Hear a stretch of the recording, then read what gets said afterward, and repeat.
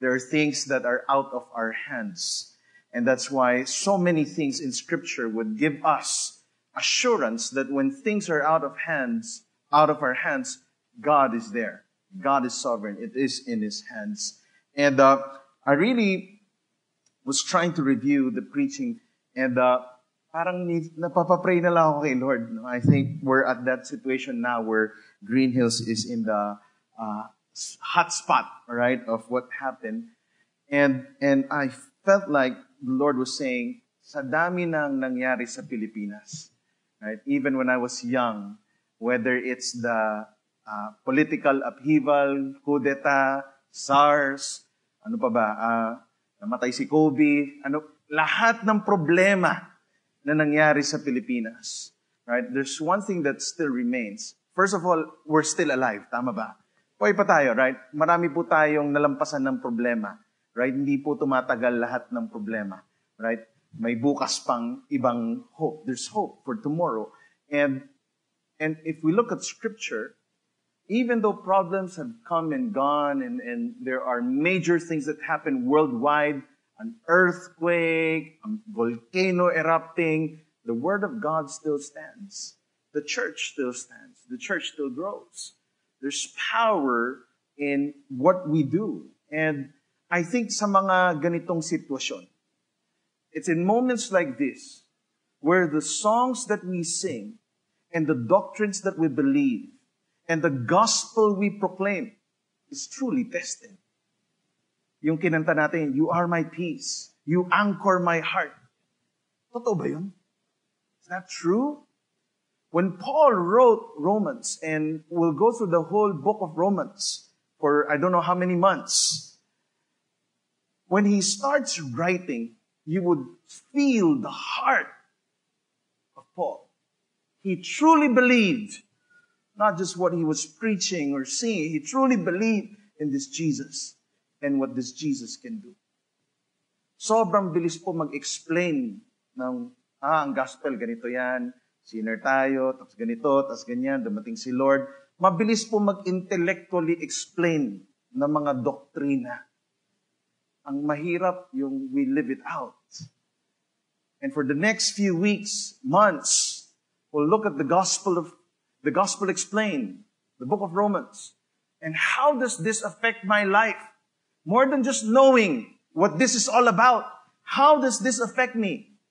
How does this affect me now as a pastor of Green Hills, going through a difficult situation in our city? How does this affect me as somebody who might have a problem, whether it's a financial problem, a marriage problem, in my everyday?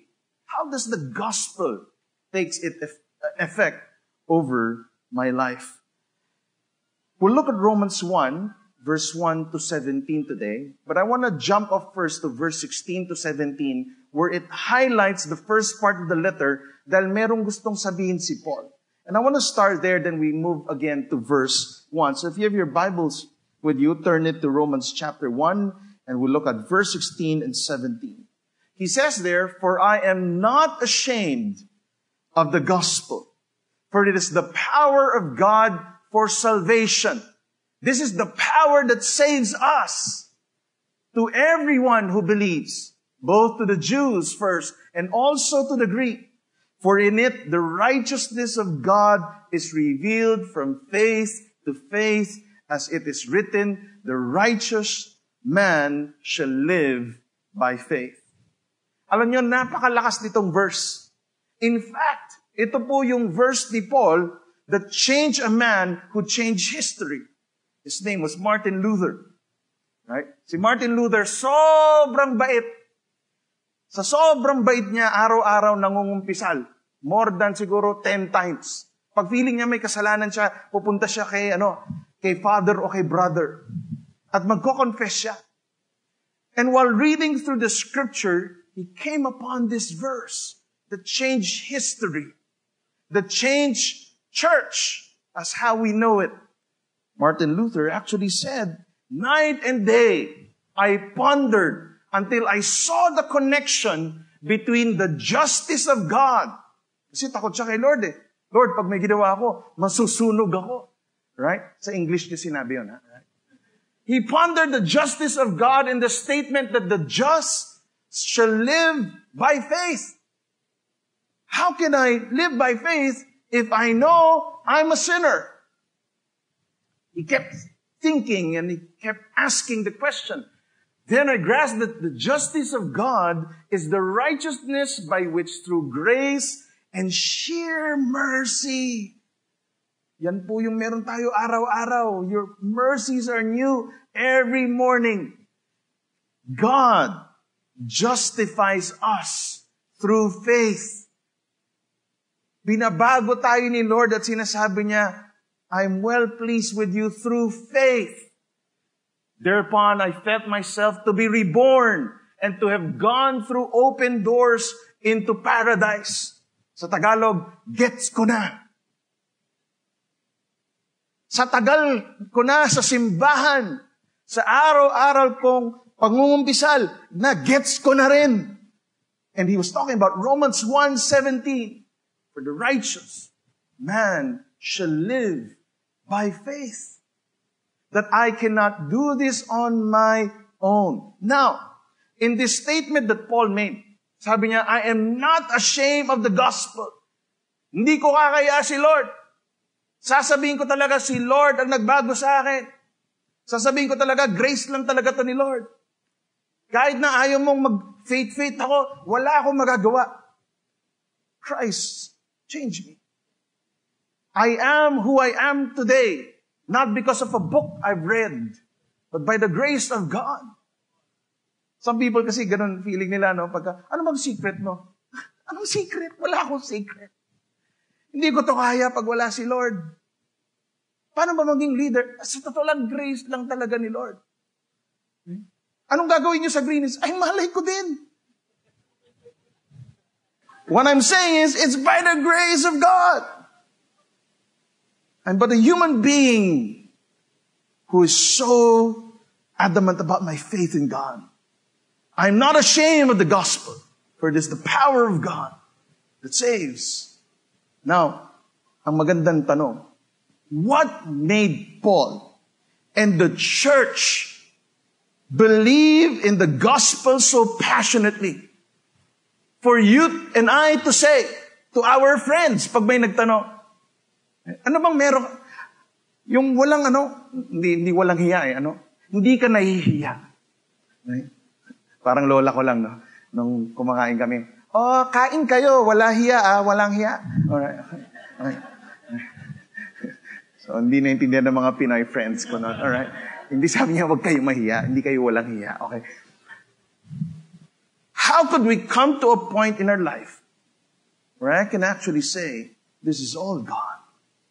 I'm passionate to say, this is God, this is not me. I'm not ashamed of the gospel of Jesus Christ. Hindi ko kakaya faith ko. I will speak of my love for this Jesus, and I will speak of His love for me to the world. I will not sugarcoat. I would truly say who I am now is because of Him. How can we come to that point, and how was Paul able to do this? To be able to write and encourage the people, do not be ashamed of Jesus. Akala natin, maraming tao, feeling kasi natin, pag sinabi natin, Jesus, Jesus na, ang re-reaction, ayan na naman, si Jesus, Jesus na naman. Alam niyo ba, maraming kaibigan niyo, nag-aantay lang na may magsabi sa kanila kung anong meron. I remember, I was tasked to interview an atheist. Part of our assignment. Pero yung assignment namin, sabi, mag-interview ka ng atheist at bawal mo i-defend yung faith mo. Makinig ka lang. Sabi ko, ang hirap nito. Right? Kasi intellectual ako eh. Lelo ko lang. Okay. Forma lang yon. Formang intellectual. Alright? So sabi ko, sure. Alam mo, sobrang life-changing yung interview ko. I interviewed 4 atheists. Those interviews were so life-changing that at the end, all I can say is, I am not ashamed of the gospel of Jesus Christ. One atheist said, alam mo, hindi ko talaga malunok na si God ang gumawa ng mundo. That there is a creator. I cannot. Pero, sabi niya, halos lahat po ng kaibigan ko born again. Ang gaganda ng marriage, ang ganda ng pamilya. Tapos sabi niya sa akin, parang nangungumpisan. Pero ako, single pa rin ako. Ang gulo-gulo ng buhay ko. Bawal daw ako magsalita, di ba? Tanggapin mo, Panginoon, sa buhay. Gusto mo na sabi, tanggapin mo na si Lord. Kailangan mo si Lord. Di ba? Sabi niya, hindi ko talaga parang alam ko. Pag naging Christian ako, gaganda buhay ko. Sabi ko, so bakit? Sabi niya, hindi ko kasi matanggap na siya gumawa ng solar system. Yun talaga yung problema niya. What was the point? Right? He saw the effect of the gospel, but he cannot humble himself and come to a point of saying, there is a God, and I'm not ashamed of this God. What made Paul? Here's what made Paul so passionate about his faith. Kung lahat tayo tulad lang ni Paul, at tapang na tao, I'm telling you, we'll transform our nation, especially at moments like this. You know why? Introduction pa lang ni Paul, verse 1. Introductions are very important.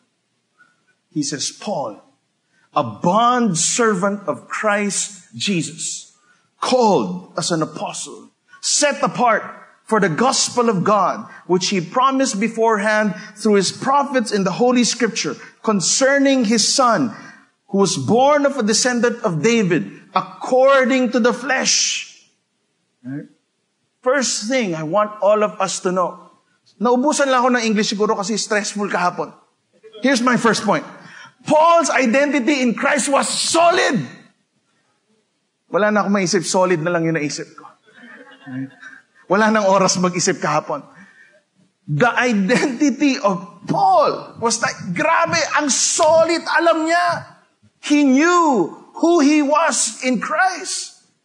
He says, I'm a bond servant, set apart for the gospel. Ibig po sabihin ng bond servant, doulos. Somebody who no longer has any right of his own. I'm dead to myself. I am a bond servant of Christ. What God wants, I will do. What kind of gospel have you received? A kind of gospel na gini-gini mo si Lord? Or a kind of gospel that says, I'm surrendered to my Christ? Paul says, I'm a bond servant. Postura pa lang niya sa relationship niya kay Lord. Grabe na. Bond servant of Christ. Yung iba sa atin, pag pumustura, VIP ni Lord. Lord, I want it now. May tono ka pa para mas effective. But Paul, it was different. Lord, not my will. If I get in prison, when I'm in chains, I'm okay. Yung sinabi ni Bishop kanina, mga sinulat niya yon habang nakakulong. A bond servant of Christ. Set apart. Bata pa lang, I've been set apart. All of who I am now is for a purpose. It is set up, I am set apart for the gospel. In Galatians 1:15. But when Paul writing, Jesus, God, who has set me apart before I was born and who called me by His grace. In short, Paul was saying, hindi po aksidente na Roman citizen ako. Hindi aksidente na alam ko ang Greek culture at kilala ko ang mga artista sa Greece. Hindi rin aksidente that I am under Jewish training. All of my exposure led me to this. I can face the poorest of the poor and not be ashamed of the gospel. I can go and approach a Roman soldier and preach the gospel. I can go to the kings and present to them the story of Jesus. It is not an accident. This is who I am. Tingnan mo yung katabi mo. Mukha bang aksidente yan? Right? In short, who we are as Christians As followers of Jesus, hindi po aksidente. Ikaw ka, dahil prinano ni Lord yan. Prinano ni Lord, Filipino-Chinese ako. Hindi ko pinili yon. Na naka-red kami pag birthday. Pansit ang laging ulam. Pinaaral sa Lasal, hindi ko pinili yon. I wanted Harvard. Hindi ko pinili yun. Lumaki ako doon. All this to set us apart for a purpose. Paul knew. Solid. All that I am, all that I would do for God will be based on my identity in Christ. And I acknowledge that whatever exposure that I have been given, it is for this very purpose. Hindi po aksidente Pilipino tayo. Hindi po aksidente magka-churchmate tayo. Na nasa victory ka, wala ka sa ibang simbahan. There's a reason for everything. You're set apart. You have to understand. You are in your job now for something, for a reason. Set apart. Who was declared the Son of God with power by the resurrection from the dead, according to the Spirit of holiness, Jesus Christ our Lord, through whom we have received grace and apostleship to bring about the obedience of faith. Ano sabi ni Paul sa sulat niya? Sabi niya, not only does he know his identity in Christ, he says, this is all based upon my identity is based upon the resurrection of the dead. This Christ who died and was resurrected, that is my platform. Diyan po ako nakatayo ngayon at sinasabi ko sa inyo kung sino ako. I am not ashamed of the gospel because what? This God that I worship died for me. No other God died for us. Not only did He die, He resurrected from the grave. Kaya ganun na lang yung conviction niya. Lakas. Kaya malakas dating ni Paul eh. Naniniwala siya dito. Hindi siya wishy-washy. Hindi siya dahil mas maganda yung debate nung cult leader, doon ka na. No. He knew His scripture. He knew His God. Among whom you are also called of Jesus Christ. To all who are beloved in God and Rome, called as saints. Grace to you and peace from God our Father and the Lord Jesus Christ. This was just his introduction. 7 verses. Ganong kahaba. Because he was about to say something truly important in this book. He said, I might as well give a long introduction of who I am. Because I stand on this.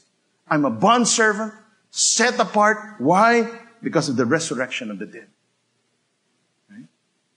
Ano po ibig sabihin yan? Bakit big deal sa isang Kristiyano ang resurrection? Right? You see, the resurrection of the dead are 2 events. The death of Christ and the resurrection of Christ. Death, resurrection. Hindi ka mare-resurrect pag di ka namatay. Alright? Tulog ka lang nun. Alright? The resurrection of the dead means, number 1, the love of Christ displayed at the cross. His death speaks about His love. Paul was saying, hindi ako naiya. Bakit? May nagmahal sa akin. He crash-landed for me. Captain Ree? Dala ko si Captain Ree. Alright. In short, grabe yung pag-ibig ni Lord.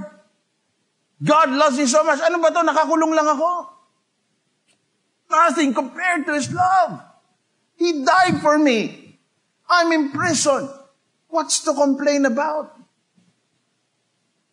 Ilan po sa atin, mareklamong Kristiyano, init ang aircon ngayon, hindi ako maka-worship. Dalawa lang yung singer kanina. Dapat 5. Pangit ng preaching ngayon, lipat na ako doon sa kabilang church. Our complaints are so trivial. Like we're consumers. But if you have been loved, pag alam mong minahal ka, ano pang hingin mo? What do you ask? What can I ask of God? Every day I breathe.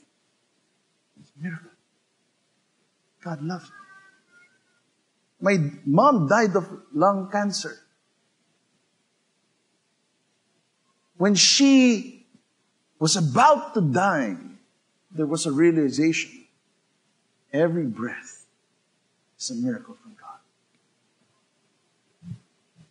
What else can I ask for? Love. Agape. The love of Christ displayed at the cross made Paul says, I'm not ashamed of this gospel. Ngayong may krisis sa bayan natin, the church should be the one who will arise and display this kind of love. Tayo dapat yung nag-spread ng love, hindi ng fear. Tayo yung mas sensitive sa mga nangangailangan at kailangan ng tulong. Tayo yun. Tayo yung unang nagbibigay ng pera. Tayo yung nandoon kung kailangan. The love of Christ displayed at the cross. Greater love has no one than this, that He laid down His life for His friend. This is the love of Christ. Now, that's the cross. Marami pong Kristiyano nakatingin lang sa cross. Tama ba? Halos lahat ng kanta tungkol sa cross. May nakalimutan po tayo. Wala pong ibig sabihin ng cross pag walang empty tomb. In fact, the very central message of Christianity is the resurrection of Christ. Why? Because resurrection brings hope.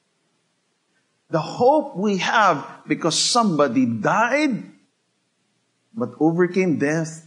Now a Christian can say, kung si Jesus namatay at nabuhay, pwede na akong umasa. May pag-asa. There's hope. Right? So dapat tayo yung least na nagpapanik. Why? There's hope.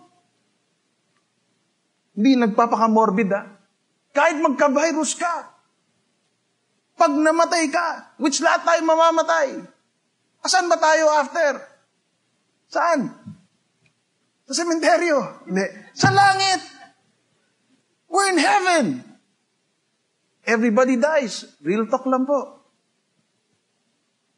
But the hope we have in Christ, I can hope. I can pray.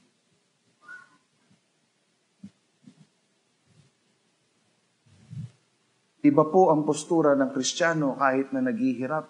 Bakit? May hope. May resurrection There's always hope.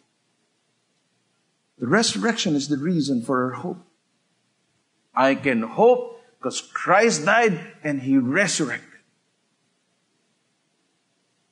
Sabi ni Paul, 1 Corinthians, I delivered to you as of first importance, pinaka-importante. Lahat importante, ito pinaka-importante, sabi niya. What? That Christ died for our sins, according to the Scriptures. He was buried, and that He was raised on the third day, according to the Scriptures, and that He appeared to Cephas, then to the 12. Ano sabi ni Paul? Importante po to. Bawat Kristiyano kailangan malaman, namatay si Lord, at nabuhay on the third day. Love, hope, the message of the gospel. Jesus died for us. Why? Because He loved us so much. And He resurrected. Therefore, we can hope. Nakita niyo yung buhay natin? Ano bang pinapagawa sa atin ni Lord? Magmahal ng kapwa. Magbigay ng pag-asa. Kristiyano, salt and light of the world. Why? Because the central figures of our faith is what? The cross and the resurrection. The love and the hope that we have in Christ. And if Christ has not been raised, your faith is worthless. You're still in your sins. Then those also have fallen asleep. Those who died in Christ have perished. If we have hope in Christ in this life only, we are of all men to be pitied. Kung walang resurrection, kawawa naman tayo. Naloko tayo. But then in verse 25, for Christ must reign until he has put all his enemies under his feet. The last enemy to be destroyed is what? Death. People fear death. Takot tayo mamatay. Right? Sa Chinese, hindi pinag-uusapan yan. Right? Bakit? Malas yan. Don't even say it. Kaya August, may ano kami, di ba? Huwag mag-negosyo, malas siya. Right? It's our ghost month. We don't want to talk about it. Yet, for the Christian, it actually brings hope in us. Why? The God that we sing to, the God that I worship, the God who inspired Scripture is the same God who overcame death. My hope. The resurrection showed us how Jesus overcame sin and death. Now, how does this apply to real life, to our life now? Now, if this is true, as what Paul was arguing, dahil totoo to, dahil kung di to totoo, kawawa tayong lahat. Naloko tayo. Ngunit dahil totoo to, ano sabi niya? What was his point? His point was, what else can Jesus not overcome? The last enemy, the last level master to defeat was death. Jesus defeated death. Resurrected after 3 days. Nobody has ever resurrected and lived forever. Only Jesus. O death, where's your sting? O death, where's your victory? Sabi sa 1 Corinthians. Talo ka na, kamatayan. Right? What else could Jesus not overcome? Lahat po ng problema natin, He can overcome. So tingin nyo, nung dumating yung COVID-19, sabi ni Lord, uy, hindi ko alam yan ah. Do you think God is panicking in heaven now? He knows.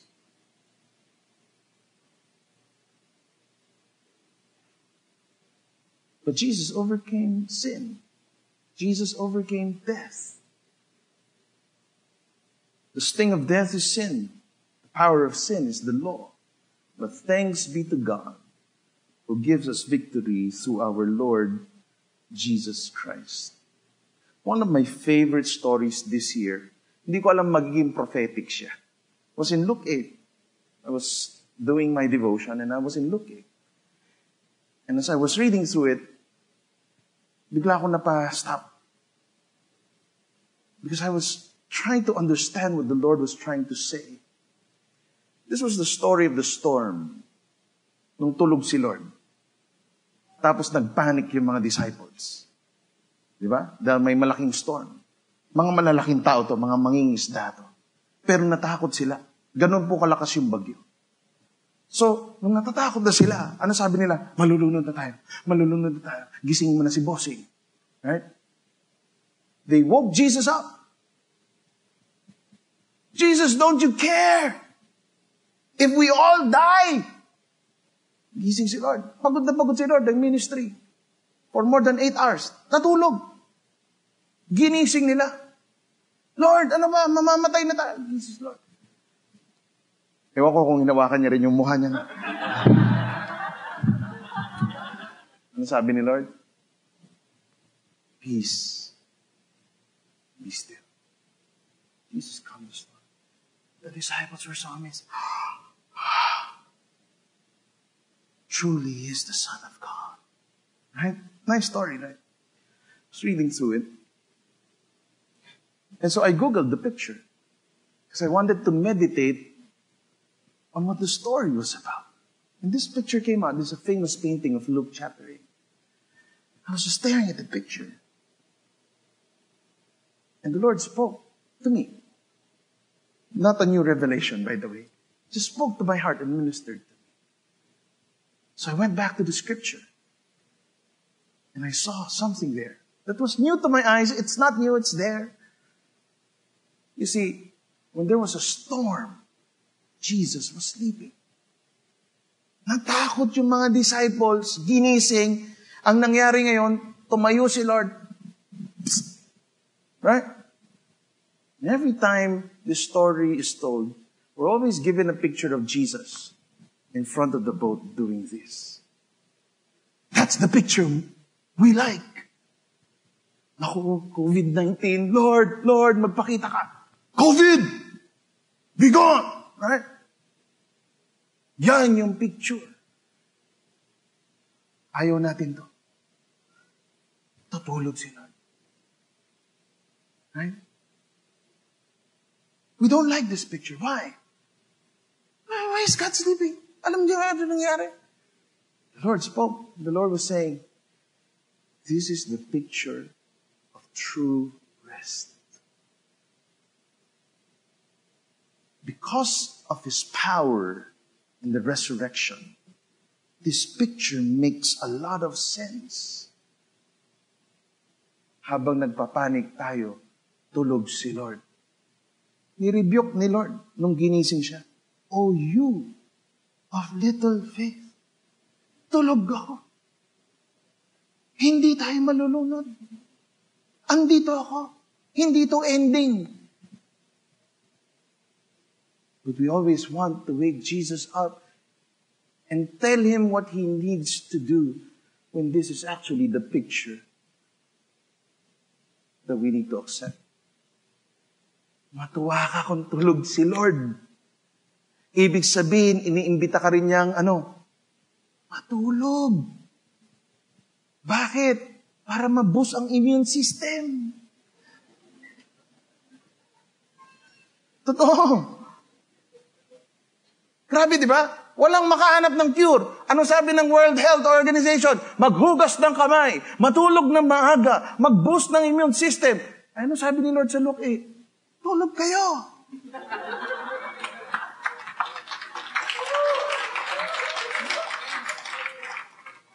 Rest in me.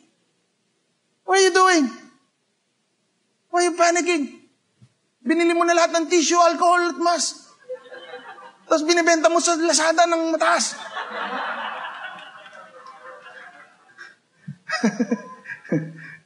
Yung mga gumawa niyan dito, guys, mag-repent kayo.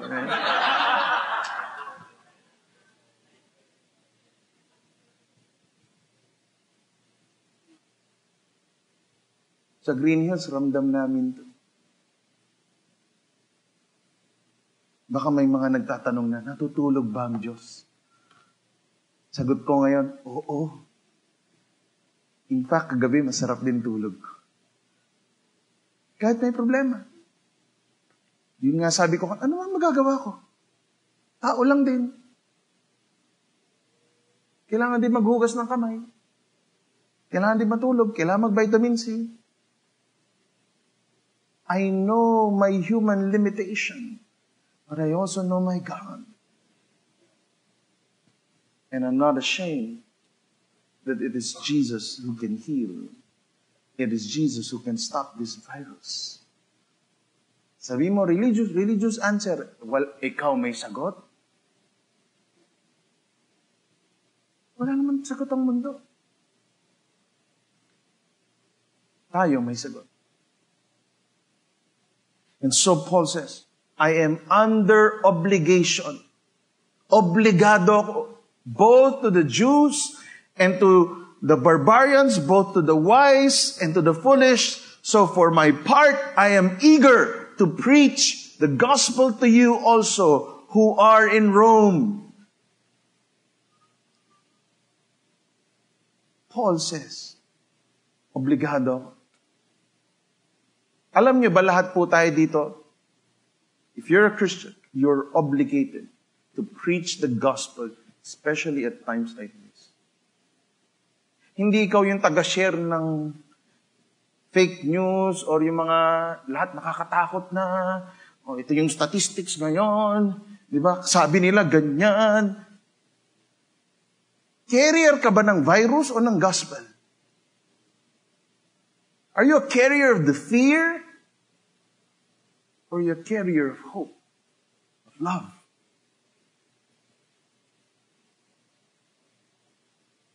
Kaya minsan nahiya tayo kasi hindi natin kilala si Lord eh. Hindi tayo ganun kay Lord. Kaya hirap ka. Fear-based ang buhay. Laging takot, laging praning. Ako na ang susunod. Makatiilong ko, meron na to, meron na.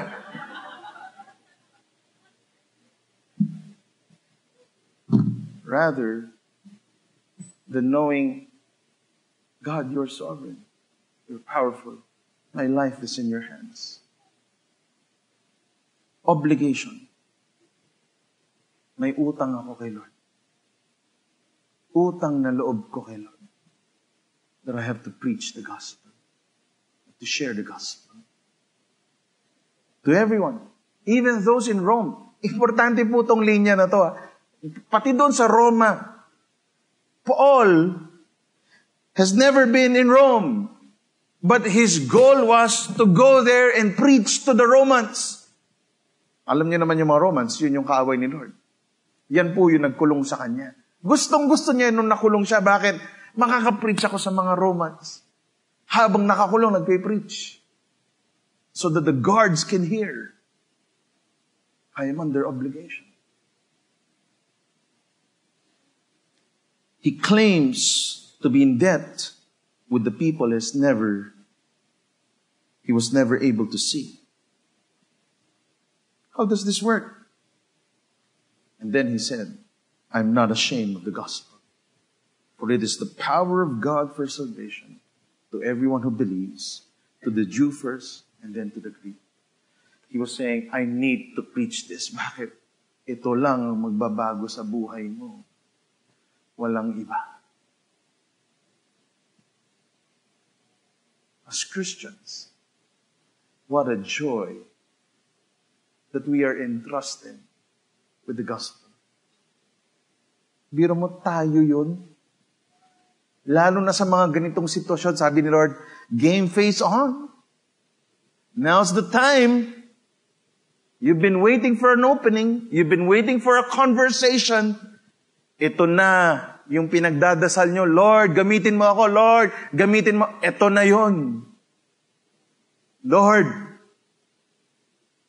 habang lahat takot, sana mamuhay kami na may pananampalataya at matanong sa amin, bakit ka ganon? May iba sa inyo. Hindi kayo weird, pero iba lang. The story that we share and we tell the people is important. When the world says that the power to change is Caesar and the government, yan kasi yung ano nila eh. Caesar is Lord nung time ng New Testament. Bakit?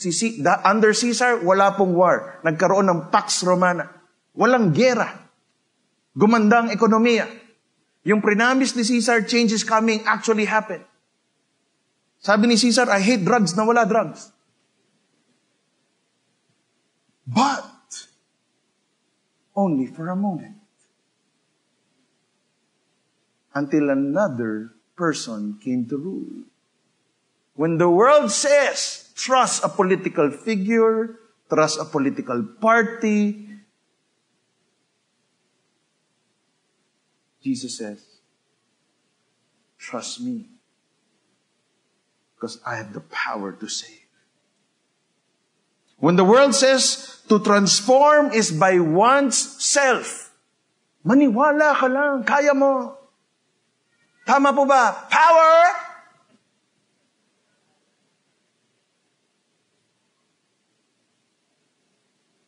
If you believe, you will achieve. 10,000 po yung mga ganong seminar.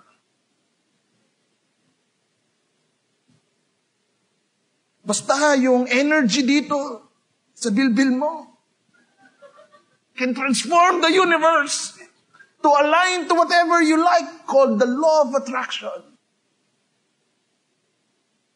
God says, Paul says, I am not ashamed of the gospel, for it is the power of God to save. Kinulong na yung author ng law of attraction, naniniwala pa rin po ang mga tao. Bestseller pa rin siya. Puno pa rin ng seminar. At wala namang nagbago. When the world says this seminar will change you, the Christian says, I am not ashamed of the gospel, for it is the power of God to save. When the world says, positivity lang yan, Paul would say, no. I am not ashamed of the gospel, for it is the power of God to save. No human being has the power to change heart. Only God does. You know when I learned this? Alam mo, kailangan ko ito nalaman. Nung nagdadalaga ng mga anak ko. Ni akong tatay. Kahit anong sabi ko, I cannot change their hearts. Nung bata, akala mo kaya. I-stop. Quiet. Tapos naalala ko nung nagbinata ako, oo nga no, kahit takot ako kay papa at kay mama, hindi nila ako makontrol. Why? They have no power. I needed an encounter with God. Only God can change our hearts. For in the righteousness of God is revealed from faith to faith, as it is written, but the righteous man shall live by faith. Alam niyo, sobra pong punong-puno, verse 1 to 17, wala po akong oras para tapusin. Actually, overtime na ako. Okay pa ba kayo 2 hours? Pakisabi, power. Hindi, okay. I'm going to end with this. I'm going to end with the challenge. And with the homework for all of us.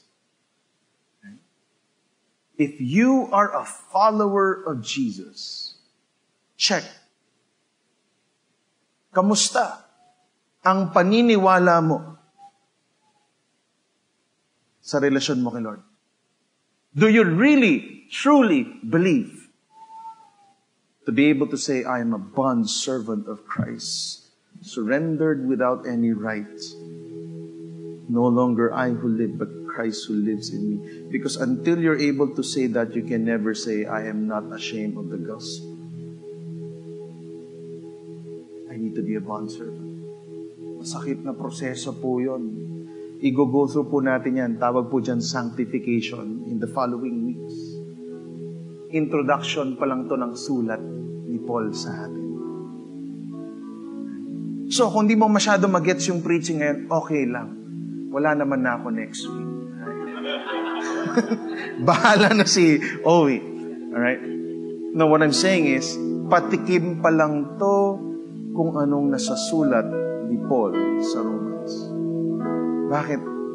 Ang lalim, pwede ka mag-swimming. Ang daming punto, ang daming anggulo. Pero yung pinakapuso niya sa introduction to explain was this. Huwag tayong mahiya na sabihin ng Panginoon lang talaga.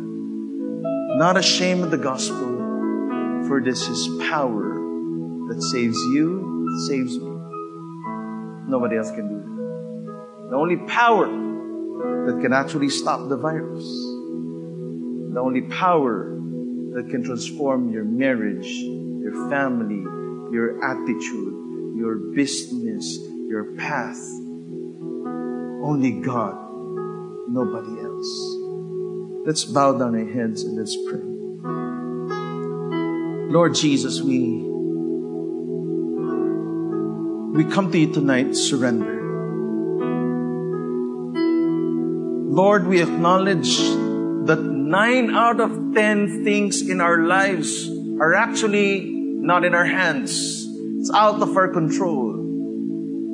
The economy is not in our hands. Our life tomorrow is not in our hands. The virus is out of our control. But you are in control. And you told us through your word, through the introduction of the book of Romans, that we are bond servants of Jesus Christ, separated, set apart to do the will of God, a follower of Jesus, not afraid to live a dangerous life, called to be salt and light, called to bring about life, love, and hope because of the power of the cross and the power of the empty grave, the resurrection of Jesus. So I pray today, God, that we would move in faith. Lord, na yung gospel, hindi lang namin ma-explain, but the gospel can be seen in our lives through how we're going to conduct ourselves in the next few months as we face a crisis in our nation. Let the church arise. Let every follower of Jesus come not only to a saving knowledge, but to an experience and an encounter that would bring about the power and the presence of God to our communities. I am not ashamed of the gospel, for it is the power of God to save lives. Today we surrender to our King. In Jesus' name we pray. And everybody say, Amen, amen. Let's give God a big hand.